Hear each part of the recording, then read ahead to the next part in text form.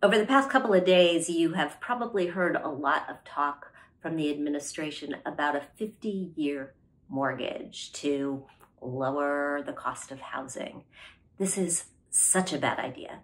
And let me tell you why, for two reasons. Number one, I did some math. The average cost of a house in the US right now is $364,000. If you put 20% down and took out a 6% mortgage on a plain vanilla 30-year mortgage, you're looking at a monthly payment of $22.89 and total interest paid over the life of your loan of $369,000. That's right, more interest than house.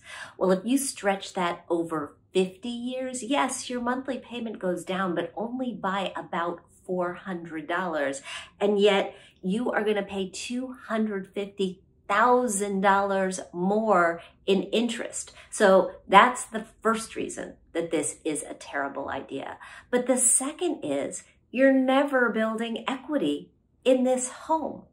The nice thing about paying off a mortgage, or at least building equity in a property, is that when you get far enough down the road toward retirement, what you've built is a supplemental savings account for retirement. You can use the money in that house for all sorts of things. You can use it to downsize and free up some cash. You can use it to buy your way into an assisted living place. You can pull out some money in the form of a refi or a reverse and use it for long-term care expenses.